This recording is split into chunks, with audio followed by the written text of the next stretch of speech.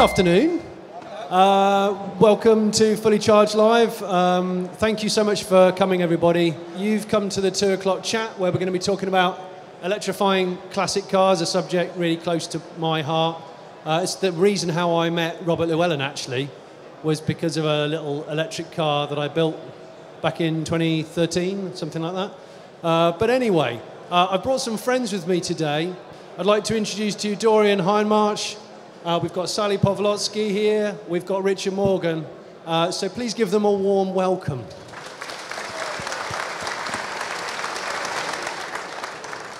First up, guys, just want to tell people what your background is. Sally, you go first. Crikey.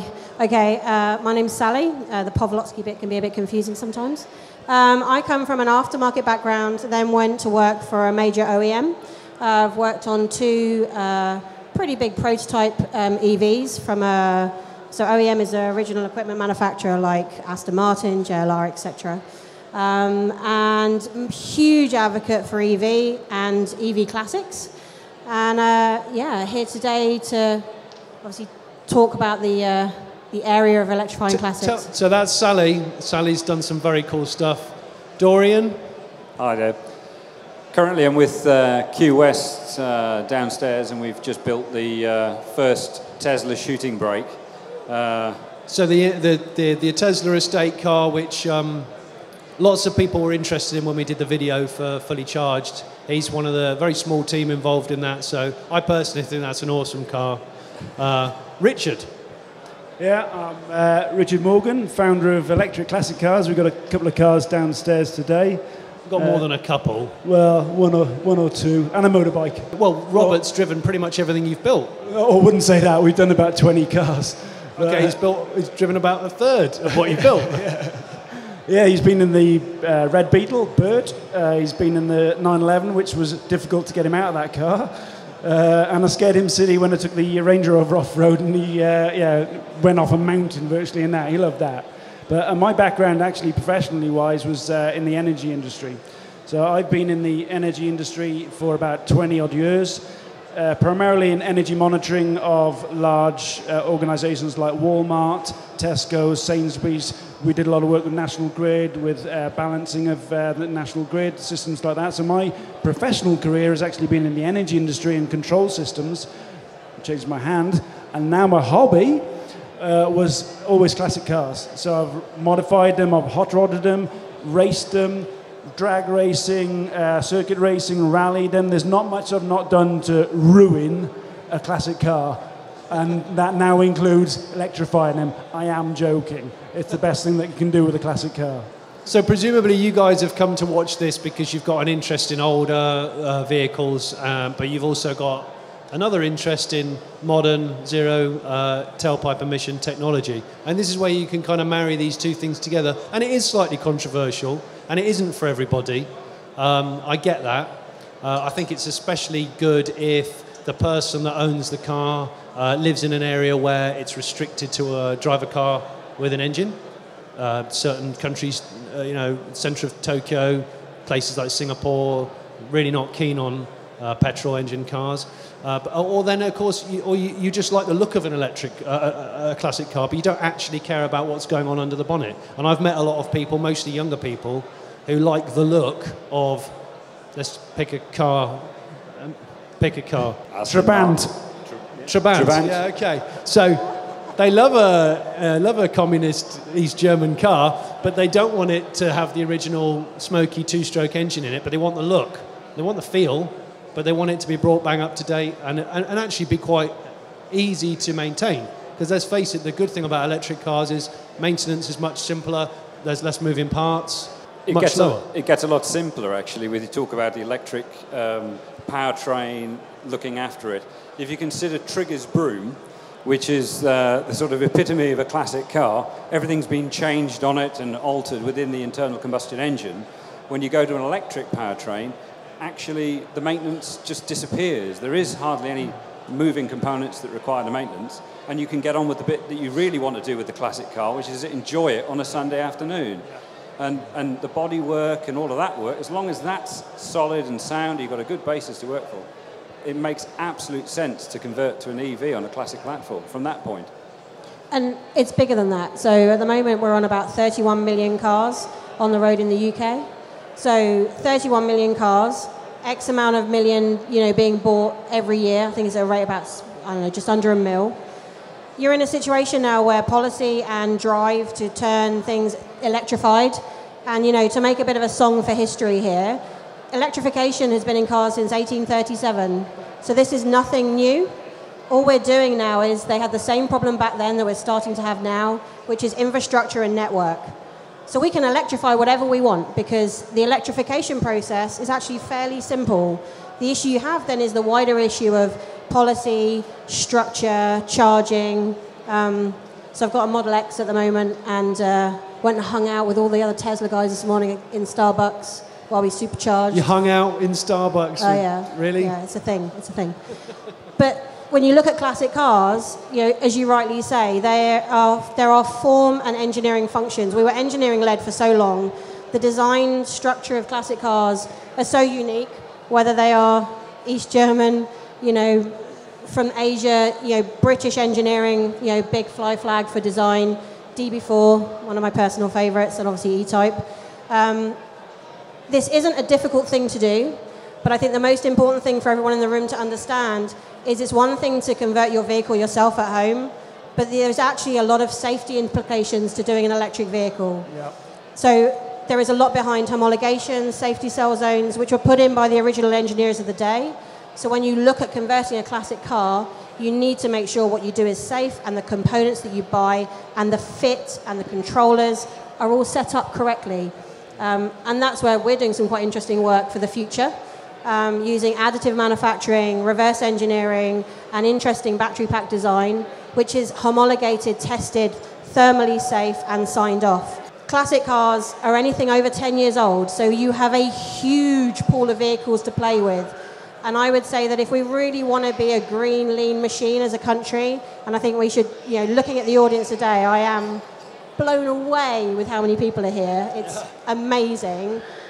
You can do this because this is much more environmentally friendly than going and buying a brand new car. Because at the moment, that is not carbon neutral. To take a car that's paid back itself over decades and electrifying it is a much better way to go. And you will save money and get payback so quickly. I love what you did with the Rangy, big Rangy girl. You're biased. Yeah, that's the important thing, You're absolutely right. The greenest car is apparently a second-hand car. Yeah. So you haven't ordered a new car and used any resources to create another new thing. But then by taking out the conventional engine and... Yeah, the conventional engines aren't exactly the most environmentally efficient sort of engine in the world anyway, let's face it. There's no cats on there. I mean, my old Beetle probably polluted like a chimney before I converted it. But it's one thing about the range sort of things.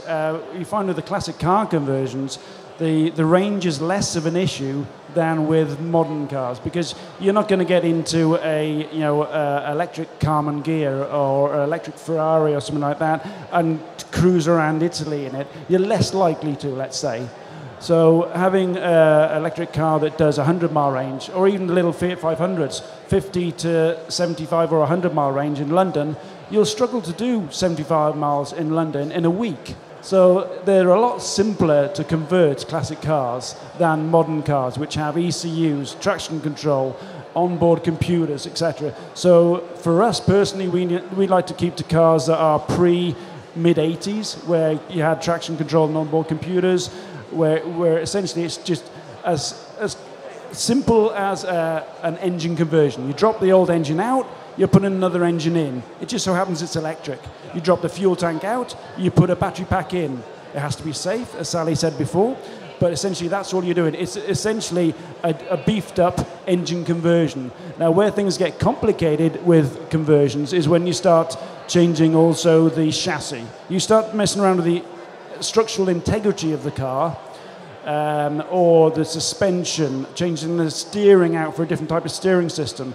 That's then getting into the murky grey world of seriously modified cars. And there's a point system, I won't go into the details, but if you start getting into that, there's a new you've got to go legislation, isn't there? IVA tests and things like that. we personally try to avoid things like that because we just want to convert the cars to electric and maybe upgrade the brakes to be a little bit safer, but keep the essence of the classic car still there. There's another consideration within the classic car market, and it's if you start putting in electric propulsion systems, you start to change the dynamics of that car, and you will have acceleration available that car would never have experienced on its chassis. And you start to push the boundaries of what that car really was designed to do. So you really have to think very carefully about the powertrain and what kind of battery system you're planning to put in there. You've also got to bear in mind, if you go back 10 years, cars had Modbus systems, and you could start to just about get involved in reprogramming some of the safety systems on board the car. You've got airbags to deal with, you've got all this lovely good stuff, and you have to provide guaranteed 12-volt supplies for certain systems on board. These are things on an old classic car you really don't have to consider because they never had them. But do be careful when going around corners or hitting another vehicle or something, because you will very quickly find the limits of your brake chassis. The exception to that is the 911. Yeah. When we convert to the 911, I mean, I've raced 911s and gone stupid speeds in 911s on tracks, and the classic 911 that we converted actually ended up being safer because we put weight forward, which, and a bit like a Beetle as well. That's true, yeah. You move your weight around, yeah. Even on a simple conversion in the Beetle, moving the weight forward improves the safety of that car no end for the handling aspects of it. But other cars completely agree with What about handling? I mean, because the chassis obviously was designed for where the engine was placed. 911s is a performance car. The brake setup on it is pretty good anyway. The handling is much better if you move the weight forward. That's kind of about it on the 911. But a Beetle, which was, 45 horsepower from standard, I wouldn't call a Beetle performance car. No. But you know, like 15 years ago, 16 years ago, I remember people started with classic cars wanting to put modern technology into them, like Bluetooth, hands-free, MP3 players, and hide them all so it didn't detract from the original look of the car. And now, with classic electric cars, you're almost seeing the same thing. A lot of people don't actually lift the bonnet because they're not really bothered. They're not engine perverts. A lot of the time they don't care. They don't. Yeah, they don't want to. All they want to do, as Dorian said before, they just want to enjoy the classic car and not have to deal with the negative aspects of, oh no, there's an oil leak. Yeah. Oh, it's not running right. It's not starting. Electric. If you can switch on a light bulb, you can start an electric classic car. You can jump down to the supermarket with it and take it out and use it more. Yeah. So you should see more classic cars on the road as a result of electrification. But yeah, so I'm just going to come back to the voice of boring and homologation. The voice of boring? The voice of boring. So when it comes to the car itself, then as you said, you can make tweaks within the vehicle, and on a one-off that you're going to SVA, that's fine. But if you want to look at en masse conversions, you have to match the original homologation from the day that it left the factory. So, for example, if it's a 49-51% distribution ratio, then that's the best way to build that car going forwards. It's great. We all know that, okay, the original of a E-Type, for example, 0 to 60, 6.7. I can tell you it definitely goes faster, but it can't. You have to limit these things to what the original car you're using was homologated and safety designed to. Yeah. So therefore, you know, if you're a classic car lover, you've got a way of kind of beating these suicide gull wing funky things on the road by keeping these beautiful shapes out there for as long as we can. Yeah. But it does come down to, you need a really good base model. Spain, Cyprus, always good places to pick up nice, clean. Don't tell everyone, Sally. Don't tell everyone where to buy cheap cars. Buy nothing from Ireland. Nevada's a good place. Yes, yeah. Anywhere that involves a trip is always good. Nevada, I'm up for that. On the point of safety, I think it's probably worth looking at who could produce, say, a defined kit for a specific brand of classic car, one that's popular, one that's out there. Who could produce a kit that's verified within the power ratings for that car that a home fitter, a competent mechanic could install? Exactly.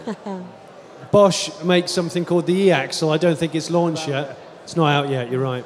And there might be other manufacturers, but what Bosch have done is built a system which is a plug-and-play, effectively, with its own control system, its own inverter, the motor, The battery pack is already there. You can place the battery pack wherever. We started doing that already with it. When we do kits, DIY kits for the VW bus, the VW Beetle, the Fiat 500, and soon to be the Land Rover Defender as well. Fantastic. But I wouldn't say they're like a plug and play. Yeah. I mean, the Tesla drive system we put in the VW buses, for instance, that's about as plug and play as you're going to get with the sockets on. But we know what a VW bus is like. We know the lengths of cable you need, because you can't just crimp a cable, put a socket on. It's not as simple as that. You need to do it professionally, and you need to know what cable lengths, what the cable routes are. So to do repeatables in kit form, yes, we can do it. I'm not keen on doing it, if I'm honest, because you don't know the competency of the person at the other end, and also the level of support you have to give them. Is it a bit like you can fix your own central heating, but when it comes to like doing the final switch on, you should get a corgi dog to come and do it for you? I don't think you can actually do that anymore. I think you have to have a gas-safe engineer from day one. But okay, that I don't play with my own. But you've hit a valid point. You've hit a very serious point here.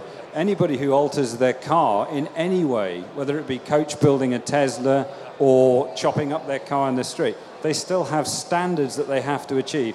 I know you've alluded to some of the SVA and single vehicle tests, etc., if people aren't familiar, but your MOT. Now, well, MOT, obviously 2 weeks ago, the law changed. Right. Now, what does that mean for electric vehicle conversions? If you had a 40-year-old classic car and you decide to put electric powertrain system in it, are you still going to have the same stringent MOT test? You are going to have an MOT because it's being customised. Yes. Yeah. But what are they going to do? Are they going to take it back to basics, or are they going to just inspect the bits you've done? How's that going to work? I think the bottom line is there are a lot of questions with when you're considering converting an electric a classic car to electric, and we can't answer them all here now. If you get a chance to speak to these three lovely people today, do so. This is the best place you can probably come in the UK to ask about how you convert an old car with 21st century running gear. So ask away, and once again, thank you for buying a ticket and coming here, and I hope you've had a good time. Thank you.